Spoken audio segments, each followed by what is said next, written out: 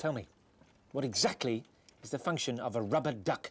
Well, apparently, murder! Boy, I was sure using mine wrong. You knew this was coming! Prisoner of Azkaban, the game. Will this game be lame? I hope not, because that'd be a shame. But the only way I'm gonna find out is if I pour myself a butterbeer, start up the Muggle game console, and prepare for year 3. Because this is Harry Potter and the Prisoner of Azkaban, the game. No night bus required. We start out on the Hogwarts Express. Blimey! 12 years ago, Sirius Black murdered 13 people with a single curse. Wow, what a convenient summary! Calm down, Ron. You don't want to wake up Professor Lupin, our new defense against the dark arts teacher. But you don't know that yet. So yeah, you have to help Ron look for scabbers. And you wind up at the end of the train fighting Malfoy. It's just a tutorial, but it doesn't treat me like I'm stupid. I like that. Well, look who it is. Potty and the Weasel. Joke's on you. Next year, you'll be a ferret. Which, it's better than being a weasel. Then a Dementor attacks, and you take control of Ron as he drags Harry away from the monster. I'm totally getting my money's worth here. Hey kids, do you love Harry Potter? Well, how'd you like to drag his unconscious body through all sorts of trouble? Buy the game! Take this book, Harry. I'm sure it'll help. It has a few pages missing, but I'm sure you'll be able to find them at Hogwarts. I'm not so sure I will. I mean, this is my 3rd year at Hogwarts. Didn't find any the first 2 times. Did he plant them across the tower during summer break? Dick move, Lupin. The castle seems unchanged from the last game we played, but there are some improvements. You can pause and save the game anytime. No more finding save points. And you don't have to go to your bed to end the day. And, most notably, you're able to switch between Harry, Ron, and Hermione. And that's great for the most part. Bad thing about that is when you're casting spells, sometimes they get in the way. And sometimes you get in their way. Sorry. Oh, I have a pumpkin head! Punk? The punk gave me a pumpkin head. Say that 3 times real fast.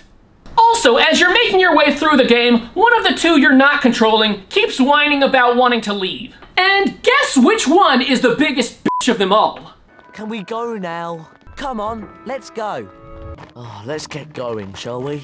Do we really have to go to Snape's class now? It's Ron. I'm shocked. I thought for sure it would have been Harry. Each one has skills that the other 2 can't do. Hermione's the only one who can crawl through small spaces, and for some reason Ron is the only one that can reveal hidden doors. Whoa! Well, that worked.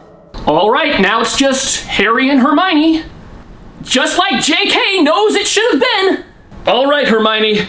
Take this and meet me at the Leaky Cauldron, room 9 3/4. No Alohomora needed.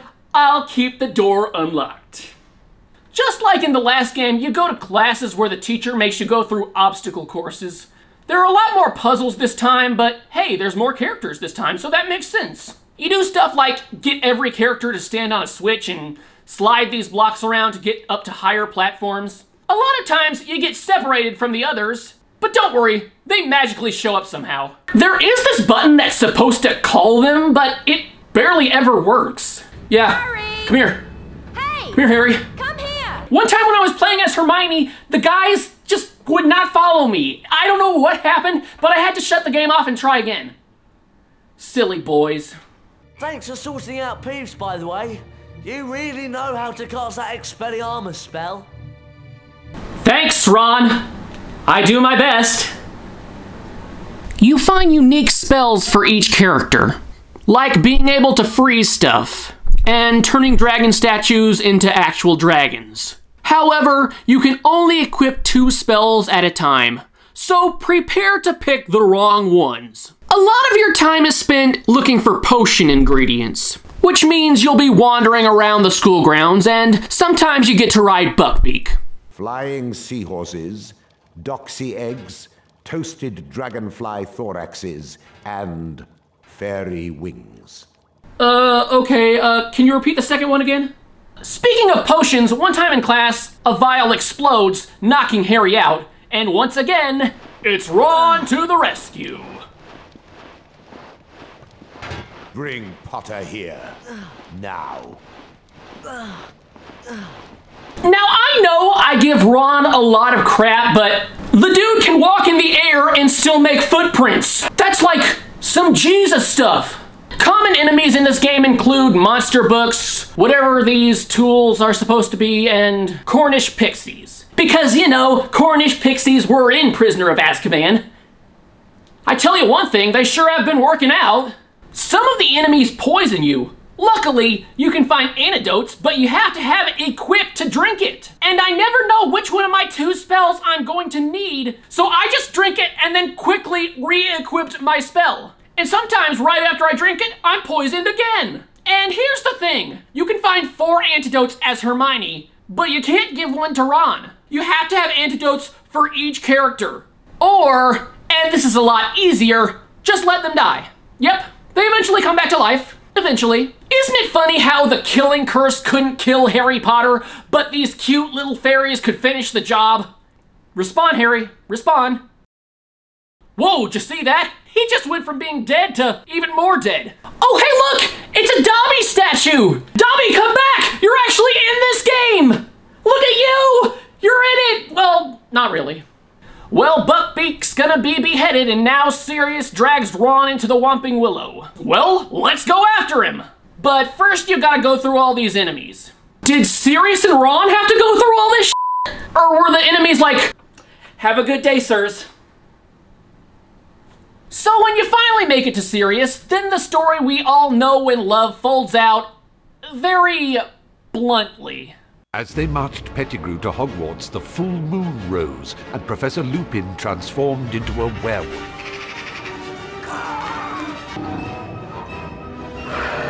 Like, that's the first time you hear that Lupin is a werewolf. We're going to use the time turner to go back 3 hours. Wait, what's that? Hermione's got a time turner? Alright, that's good. You see what I mean? Sirius is being attacked by Dementors, so now it's Harry's turn to do the dragon.